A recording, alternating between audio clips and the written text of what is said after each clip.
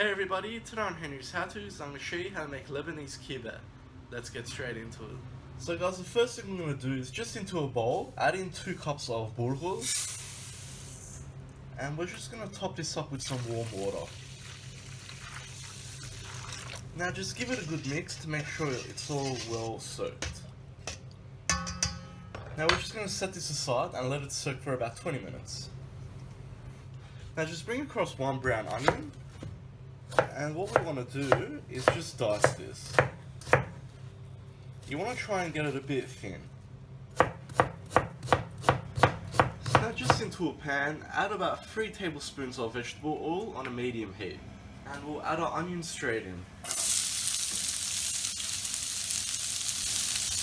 And basically we just want to brown these.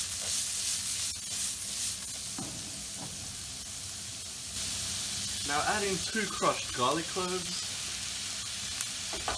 and mix that through as well.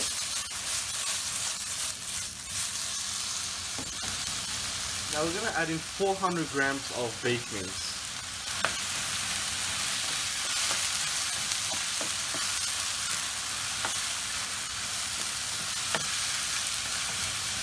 Now add in a pinch of salt, about a teaspoon of cumin, and half a teaspoon of black pepper.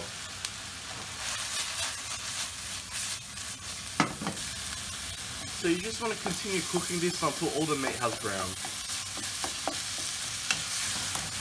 Once all your meat has browned, we're going to add in 2/3 of a cup of pine nuts. And we'll mix that through too. At this point, reduce your heat to a low. And we just want to cook it for about another 2 minutes, just to soften the pine nuts. So after 2 minutes, just turn your heat off, and we just want to let that rest there. Now just into another bowl, we're going to add in 400 grams of beef mince as well, along with 1 tablespoon of paprika, 1/4 teaspoon of ground cinnamon, 1/4 teaspoon of ground cardamom, 1/4 teaspoon of allspice, 1/4 teaspoon of ground cloves, and 1/4 teaspoon of nutmeg. Now with our burghul mixture, we just want to strain it.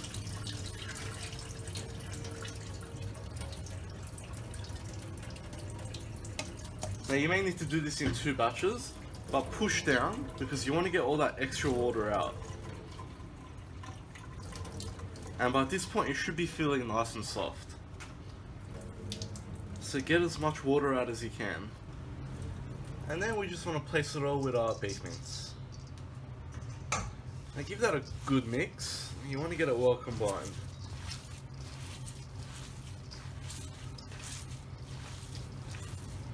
Once you have it evenly combined like that, we're going to crack in 1 egg. This will help it bind together better. And we'll mix that through too. If you find that it's still not sticking together, you can crack in another egg. But as you can see, it does have a bit of a gluey consistency now. Okay, so just flatten it down.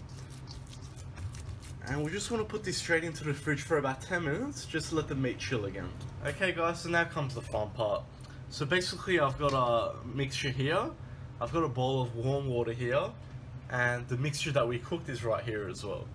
So basically what we need to do is just wet in your fingers, as that'll just make it easy to form these. You want to grab about half a handful of the mixture like that, and just against the bowl, just roll it into a meatball like that. That'll just make it easier to work with. Then between your palms, you want to go for almost a cylinder shape.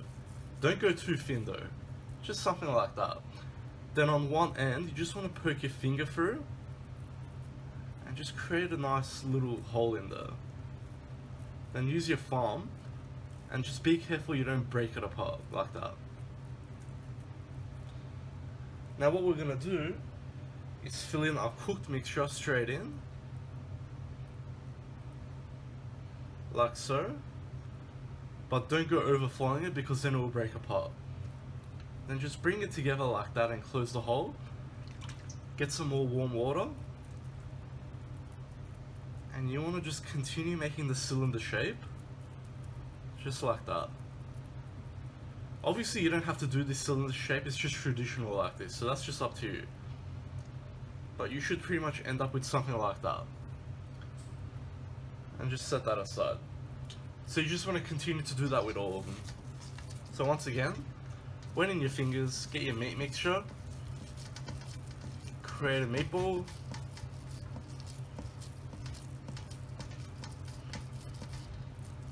and then create a cylinder.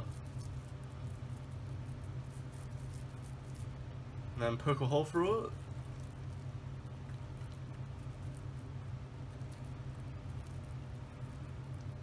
Like so.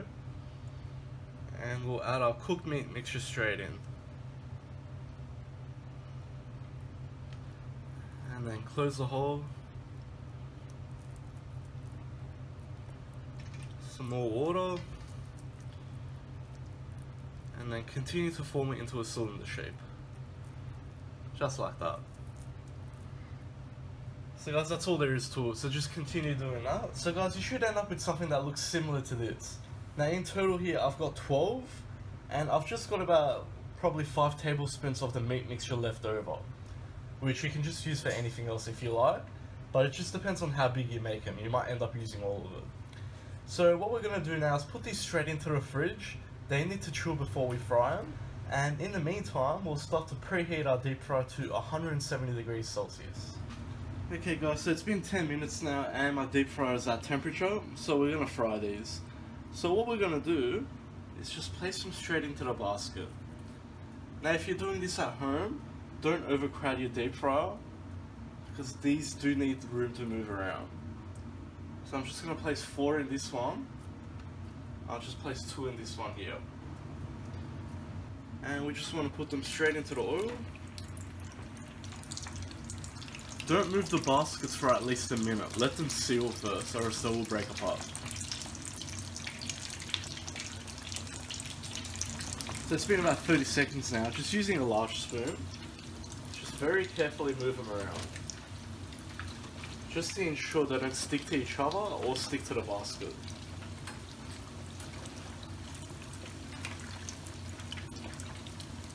And that's all there is to it. So for now we just play the waiting game. We're looking for a total cooking time of around 3 to 4 minutes. We want a nice brown colour. Okay, so it's been about a total of 4 minutes now. And as you can see, they've got a beautiful brown colour and they're ready to go. So we can take them out. Same with that one. So guys, let them rest there for about 30 seconds before you take them out. Let that extra oil drip out. And there we have it guys. I've just served it up with some garlic yogurt sauce. And of course I'll show you what it looks like on the inside. So there we go, perfectly cooked. So guys, it's as simple as that. It's a very, very nice appetizer. You can also put them in the fridge and eat them cold as well. There's nothing wrong with that. I hope you like that guys. Please like and subscribe. If you've got any comments or suggestions, just leave them at the bottom and I'll see you all next time.